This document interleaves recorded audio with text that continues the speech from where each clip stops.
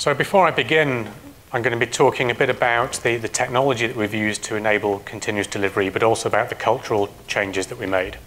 So just to get a feeling, because we've only got half an hour to talk about all of this, how many of you are more interested in the technology side of it? And how many in the culture side of it? Okay, that's more unanimous than I expected. Okay, so the more technical slides I'll probably skip over a bit more quickly, and we'll spend a bit more time on the cultural stuff. So this is about the 6 stages that we went through over a period of 2 or 3 years, starting from being a bit of an enterprise dinosaur to where we consider ourselves now as to being pretty much in the space age. Still plenty more to do, but we've had a hell of a ride. So to give you a little bit of background about SAP to start with, we've been around for quite a long time, since the mainframe era. You can actually see a couple of our founders on the left-hand side there on the original IBM mainframe with the card decks and so on. And where we are now is in almost 250,000 customers around the world, a huge number of employees, 60,000 employees. In fact, one of the reasons that I come and talk at conferences like this is the easiest way for other people in SAP to find out about what my group is doing is by Googling things like continuous delivery in SAP and finding conference talks that I do. It's actually more effective than the internal grapevine. And the complexity of the software that we build, we've been around for 40 years, so that the legacy is quite huge. So our main enterprise resource planning suites, just the database schema for that is more than 30,000 tables. And that was a shock to me in my software career to come across a piece of software that was completely beyond the possibility of one person to comprehend. You have to divide and conquer with this stuff. So our vision is to help the world run better, and one of the ways we're helping to achieve that is our customers produce, as it says there, a large proportion of the world's chocolate and beer.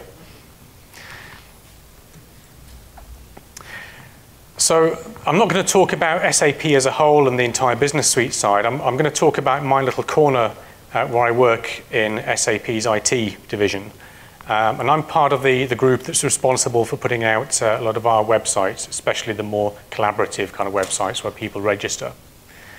And a few years ago, we found ourselves we're working on a platform, delivering software using a version of Java that had gone out of support 2 years earlier to this big proprietary application server where just performing a restart took maybe 20 minutes to see if any code had worked. We weren't entirely bad. I mean, we thought we were agile. So, we had a monthly release, for example, which isn't too bad for back then. Obviously, it's a lot better now. But, for example, we were working with physical hardware. So if we wanted to do a new project, you're talking about lead time for hardware of several months of talking to vendors, getting the infrastructure team to plug it in, the operating system team to install an operating system, and so on. It just took a long time. Also, on each monthly release, someone would write a release script that says you need to deploy these artifacts here, then tweak these configuration parameters. It took most of a day to do a deployment, and obviously it's prone to errors as well. And we had a mostly manual QA cycle. So within that monthly cycle, we'd be writing code. Well, on paper, it said we were writing code for a month. In practice, we were handing the code over to QA after 2 weeks. Then in theory, we'd start on the next month's cycle.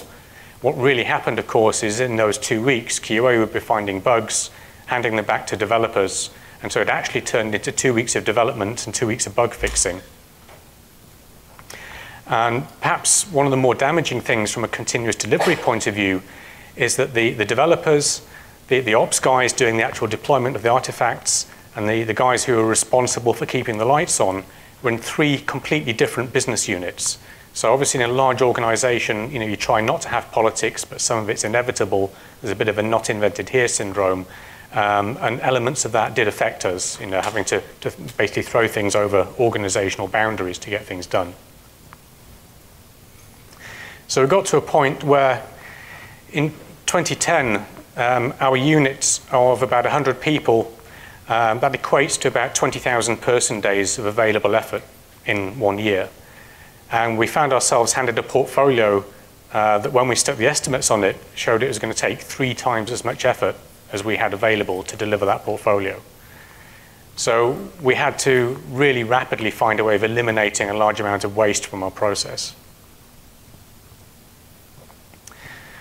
So that took us into the next stage where we had a new project starting off, and that's the project that I work on. So again, a little bit of background on that. So SAP, the big enterprise resource software, part of the idea of that is it does everything from human resources, invoicing, purchasing, everything in the back end of a company.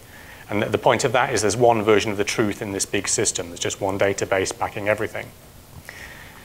At the same time, if you went to our website on the marketing side, you could create an account for that. If you're a developer wanting to do extensions, there was another developer website and you could register for that. And between all of the various websites we had in this big enterprise, some people perhaps needed to create 10 different accounts to register and talk to this company that was selling them the concept of one version of the truth. So it's a little bit embarrassing. So the project I work on, the ID service, was set up to unify all of those so the business still had the agility where it could do lots of different websites. We had a common user database, and so people signed up once and they could use those account credentials to get into any part of the system. So it then looks a lot more like one SAP to the outside world. So putting all of the existing systems together gave us about 4 million users. Then, of course, we've acquired a couple of companies in the last few years that are cloud-based companies. That's given us another 20 million or so. And the CEOs have given us a helpful target of 2015. We need to have 1 billion users in that system. So that's the challenge within our project as well. We've got to scale to almost Facebook scale within that period of time. So we've done that. We've gone the agile way. We've got a cross-functional team, all the usual roles. Unusually, the company standard is when we're doing Scrum-type stuff to try and have co-located teams. But for historical reasons within IT, because of all the various acquisitions and combining IT departments from the acquisitions, we have people all around. So our particular team is composed of people from 5 countries, Germany, Bulgaria, UK, Russia, and Israel. So we do have that challenge, although the one helpful thing that mitigates that is we're all within 2 hours of each other time zone-wise. And that's one thing that we found very helpful compared to other outsourcing type things I've done in the past. Having more or less the same office hours is very helpful indeed. So for this new project, we decided not to use the big monolithic application server, but SAP, starting to get into the cloud game, developed a much lighter weight server based on Tomcat and OSGI. We called it the lean Java server internally, and you can restart that in a minute or two. So we decided to use that to try and decrease our cycle time for development. But otherwise, we carried on using our existing toolkits. So Jira and Bamboo for issues and continuous integration, doing Perforce for version control, Eclipse, Ant, all that kind of thing. So that was our starting point. We just really changed the platform to make it a bit quicker. And also, a developer could run their own Tomcat server rather than having a shared server, which is what we had before. But really, we still had a lot of waste to get rid of. That maybe took care of about 10, 15% of our waste. So faced with still a large task to get all of this portfolio delivered, my boss, the chief architect in our group, he'd read Jez's book. So he promoted these principles to the team that everything has to be automated. We have to do automated testing. Everything has to be in version control. And in fact, all of his team, he put it in our performance review objectives that we had to read Jez's book, which is really good for Jez's royalties. And my project was adopted as the pilot project for putting all of this into practice. Now, at the same time, his boss trusted him to do that. And that's one of the things that was critical. We didn't do a big top-down enterprise agile thing. This was done almost as a guerrilla thing. So with the sort of lower 2 levels of management, one guy actually driving the vision and the guy above him providing air cover, that enabled us just to get on and do what we needed to do. And how that was done was essentially, within all of that, 10% of any given sub-project budget was given over to putting continuous delivery technology in place. So a lot of the tools you'll see in the rest of the talk were done by people on this 10% time. That wasn't really a Google-like Friday working. It was more like the 10% of the people who were really into doing this sort of thing formed a bit of a black ops team and put it all into practice. So the first phase of that was really making sure that we got rid of this lead time for getting a hold of hardware. So we basically, the one hardware purchase we did was for a big ESX server. That gave us the ability to have lots of virtual instances. And that finally gave the ability for each developer to have their own server to run everything on, to be able to run all of the tests and everything else. And that meant that if you wanted a server to run a project on, at the time you emailed one of the ops team, they ran a bit of a script, they allocated something in ESX server, told you the DNS to go into, gave you credentials, and they installed the Chef client on it. Is everyone here familiar with Chef? Yeah. So the idea there is we set up a Chef server in our IT area, and that had all of the recipes on. So then any given developer just said, well, I need MySQL, I need Java, I need Tomcat, install these recipes. So you can see there, there's a sample bit of Chef Ruby dialect. It's just a DSL that says, I want to install these packages. I might put some conditional logic in to say, depending on the platform, do it differently. And the idea is we're abstracting something that could be done with a simple shell script, but it's done in such a way that it can work across multiple platforms and it's repeatable. And from the developer's point of view, okay, some developers were into the Ruby level and creating recipes, but for those that weren't into that level, they were just able to drag and drop things. So they went onto the overall Chef server, they clicked on their node, and then they can just drag and drop roles and recipes, and then the next time they run Chef client on their machine, it installs everything they need. So that was the automation of one layer of actually getting rid of the waste of waiting to provision hardware.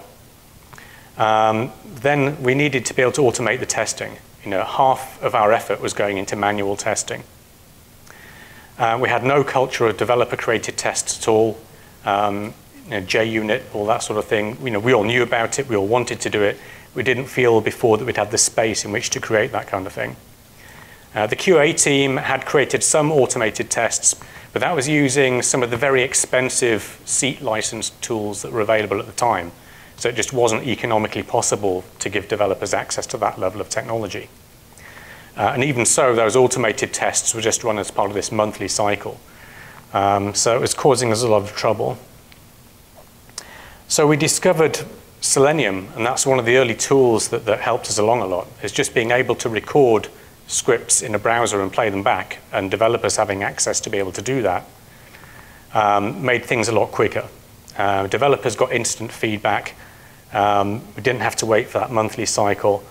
The only thing we did have to do, of course, is create test scripts.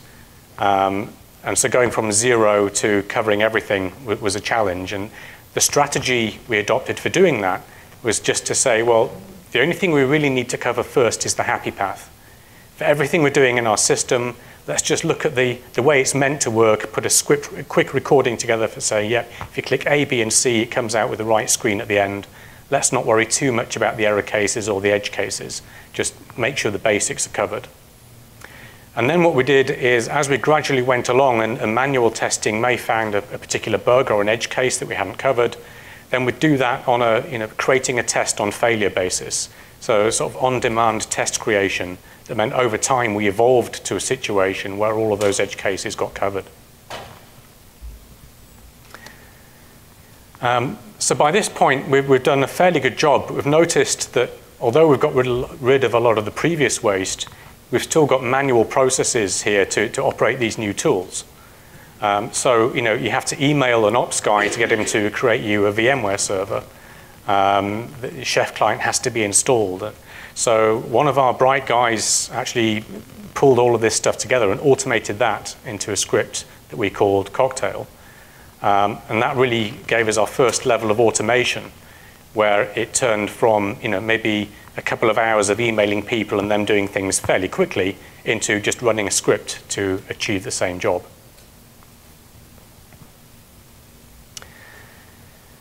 So then we decided to ramp up a notch more.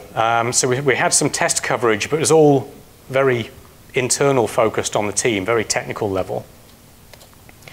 So we decided to move towards Cucumber because this is where we started getting a bit more agile, more able to talk to the business. At the same time, I'll talk about it a bit more later, we got heavily into Scrum. So the product owner now can start talking in terms of these Gherkin scripts, which are just in English language. They're a little bit technical. We're trying to do what Matt Wynn says as much as possible and make them business focused, but that's one of our areas of continuing to improve. But as you can see, it's fairly straightforward there. We've got a scenario description, given, when, then. And now we've defined our definition of done. So when we actually want to complete a user story, just having the code there isn't enough. It won't actually count as done unless there's a test. And so for every Jira ticket we create for a story now, we actually create a sub-ticket for the Cucumber test. And then the Jira is set up so that the master ticket can't actually be set to done unless the sub-ticket is completed. From a developer's point of view, Cucumber is really nice because it's very easy to map Cucumber steps onto Java code to perform the testing. As you can see there, that one line, when I'm using my valid credentials, easily maps onto some code that says, get me a username, get me a password, and try and do a login. At the same time, something we've developed recently that's also making a big difference is on each story within Cucumber, we've got this annotation at user story, and that contains the Jira ID of the actual user story itself. And we've written a reporting tool now that you can see on the bottom right there, gives us a report that tells us all about the test coverage. So product owner now can see not only here's the user story that I wrote, but here are all of the automated tests that cover it that I can look at in Gherkin in plain language. And also I can see when they're running, how long they take to run. So we're getting a bit of an overview of performance as well. And from an audit point of view, we can see, if you've only got one test for a particular user story, that's okay, but maybe it's better to have 3 or 4 covering some different edge cases.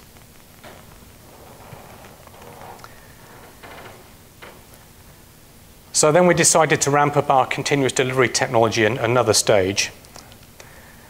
So from the Cocktail tool, where we're able to run some basic scripts, but we've got this central chef server.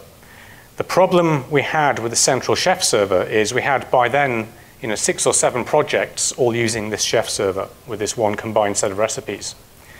So someone on one team decides that the recipe for installing Tomcat needs a bit of a tweak for their project, but they don't really think about the impact on all of the other projects of that tweak. So in fact, having one chef server works okay within a team, but not so well across multiple teams. So we need to now set up one chef server for every project. Also, we want developer self-service. It's nice sending an email and something comes back a couple of hours later, but what would be really good is to get an instant virtual machine created. And we want everything under version control. We automate everything, everything's under version control. If you're having to email people to set things up, that's not very version-y. So we developed a next level tool called Barkeeper, which manages all of this. And that gives us this YAML text file that describes an entire project. So you can see there, we've got the project description, we've got the ID of the Git repository, and then towards the bottom half, you can see, in this case, test and prod, it's a sample of a file. There's other for dev and private developer stuff. But in each case, we're actually describing, here are the servers we need, here are the initial recipes to run. And so an entire project, its entire landscape, is captured in one text file that's now under version control. And that text file is read by the Barkeeper tool, so that now there's a web UI on top of that, reading all of the files of all of the projects. And a developer who wants to work on a new project just goes to the list on the left, says that's all of the projects that Barkeeper is managing, clicks on one of them, clicks create me a virtual machine, and it will just go off, and within a few minutes, that developer then has all of the servers he needs to work on that project. So with that tool and its ability to be automated via REST as well, this is now how our Bamboo pipeline looks. So we've got an initial, actual compiling the code step. I'll get a mouse onto there. That's installed onto the development server, and then we have all of the test suites running. The reason there's so many suites there is because Bamboo runs all of the stages in a particular group in parallel, so they all run at the same time. Once all of the tests are complete, then we know it's okay to install onto the QA and test landscapes, where we do a quick smoke test and then run another test suite. And then also you'll see we've got the blue-green deployment there. So once it's into QA, we check that it's basically okay and then deploy it to blue and green so it's available to everyone. And the reason is it's semi-productive in the sense of the project that we're building is used by other projects for their sign-on. So what for us is our QA system is also the system that other projects use to do their development. So for them, it's productive. If there's a big problem in QA, they can't develop anymore. So we have blue-green even at the QA level. And then as you can see there, the grayed out section on the right is for production. So every build doesn't yet go to production, but it's very simple. If we want to do a release to production, all we do is go into Bamboo, just enable those steps, and click build, and that's a deployment to production completed. So that gives us some lessons, the major one of which is the cycle time is critical. The amount of time from a developer hitting commit to getting feedback is one of the main bottlenecks in doing development. So as you can see from the graph on the right, that's from Bamboo showing the build duration. And you can see it's gradually increasing here. So we've just added an extra 5 minutes and then it drops down again. And that's because we've got a rule that when we see that starting to creep up beyond a certain threshold, you saw all of the test suites on the previous page running in parallel. Each of those is composed of lots of steps and scenarios. As you can see, we have over 700 scenarios at the moment. So every time we see one of those steps creeping over 3 minutes, or if we see the overall build creeping over sort of 15 minutes for that stage, then we look and go in and split up so we get even more parallelism, and then it drops down again.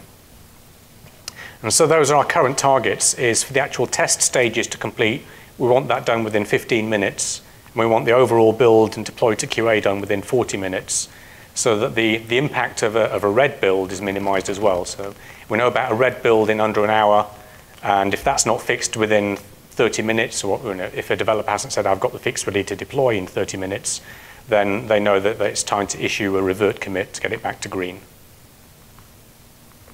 As you can see, very recently there was a build that took almost 2 hours. That was just an anomaly. I think it was some infrastructure problem that's making the graph look weird. So a quick recap on where we've got so far. That's mostly technology stuff, a bit of culture. But we've gone from monthly releases to now we release to production on average twice a week. The QA cycle is now well under a day. Essentially, the manual QA portion is looking at the tickets for that sprint and just quickly going through and making sure the developers didn't miss any corner cases. The regression is taken care of from the automated test suite. Before, in our old system, if there's any kind of production error, it was the classic, pager goes off, logging in at 2 a.m., and that's really not the best frame of mind to be fixing a bug. Especially when there's a stress of it being an important bug.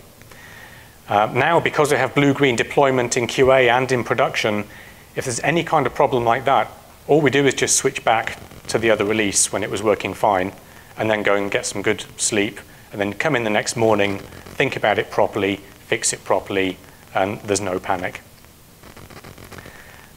Before, it took 6 months to get a new idea into live production because of ordering the hardware.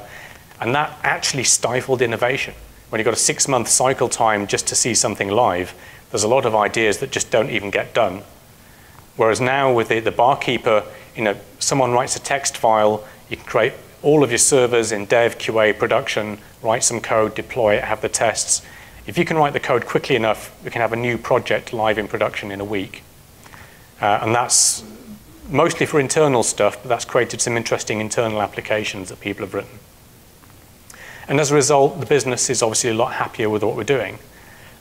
Even more so with SAP's doing more in the cloud area of things, what we've found is these techniques and technologies that we've been developing within IT, we're now actually working with the development side of the company to make them part of our cloud product as well. So it's great. It's one of the big revolutions we've had in SAP and IT in the last few years is rather than being a cost to the business, we're now a net benefit to the business through working on technology and also being through our own reference customer. We try and use our own software wherever possible, and then we can help the sales guys sell it as a result. But that is technology, and there's still a lot more about the team. And really what enabled us to build the technology was the transformation that we had as a team. Now I've already spoken about the initial part of that, which was around the management cover and the vision of the chief architect. So we decided to do Scrum at quite an early point in time. But what we decided to do was the Scrum that we'd read about by reading web pages and articles. So that ended up as a daily stand-up, pretty much all it was. In fact, it turned into a daily argument. It was just the argument of the day. So we did get some better communication out of that, but not a huge amount of extra productivity. What really made the difference is deciding to invest in Scrum training. And it was actually not just from a Scrum training company, but from an Agile coaching company as well. So we spent an entire week, got the whole distributed team together in Berlin, which is where most of the team members were. And we had deep learning about Agile and Scrum. So actually doing the hands-on exercises together, experiencing what waste felt like with Lego blocks and Post-its, and really learning how it meant to work. But also, because this was Agile coaching, the coaches themselves adapted to our unique situation of being distributed. So in fact, one of the guys on the team couldn't make it from London to Berlin. His passport was running out, he just couldn't make the flight. So he was left back in London. So we did the whole coaching with him. We were all around a desk in a workshop in Berlin. We had a laptop with Skype, and he was on the camera on the laptop as a virtual member of the team. And that actually helped us work in our distributed mode as well. So in some of the exercises where I needed someone to be a product owner, we decided that he would be the product owner. So we had this sort of remote head on a screen telling us what he wanted to do for that exercise. And similarly for the pair programming tasks in how we learnt, we didn't just sit around a desk together and pair because we're a distributed team. We can't do that. So within the building, we actually sent some developers to other offices in the building, and we did the exercises over phone on the extension, with headsets on or with remote video. So we actually really worked with what we had. And as a result, we've really managed to make being a distributed team work very well for us. So we've got this culture now where we're always trying to improve what we do ourselves, and we try new things all of the time. We had to introduce code review, for example. Now, being an ID service, we need to make sure no one's bringing in any security problems. So initially, the code review was just to ensure that security problems weren't there. But what we found was that using Gerrit for code review was another way that enabled pair programming in a distributed way. So when you want to swap the keyboard, what we found was all you need to do in Eclipse is to click push to Gerrit, and the other person does fetch from Gerrit. And in 10 seconds, they've got all the latest code updates. And that's working just off a patch together, so it's not even committed to the main code base. So the two people can collaborate on a patch using Gerrit, and it makes it very easy just to swap over the keyboard. Similarly, we've been working with Pomodoro technique a little bit. That one didn't work out so well, but it was a cheap experiment to do. And the latest one we're doing is something we're calling ProdOps. So as you saw on the continuous integration pipeline, the production part was grayed out. And there's a bit of permission control around that, so only the ops guys can actually send it to production. And at the moment, the product owner sends an email to the ops guy, as you can see there, can you send this deployment to production? Now, we figured out that actually, because this was being done in Bamboo, and Bamboo has a REST API, this can be automated. So this is what we're working on at the moment. We've got a physical device, which the product owner has, And all the product owner does is he can use the buttons to select the right build number that he wants to take to production, inserts the key, unlocks it, flips up the switch, and presses the button. And that just uses a Raspberry Pi inside the box to call the REST API and actually perform as a production deployment. But you have to have the key to be able to do that, so that's the security. So I'm out of time, slightly over time, in fact. So thank you very much for listening. I hope it was useful.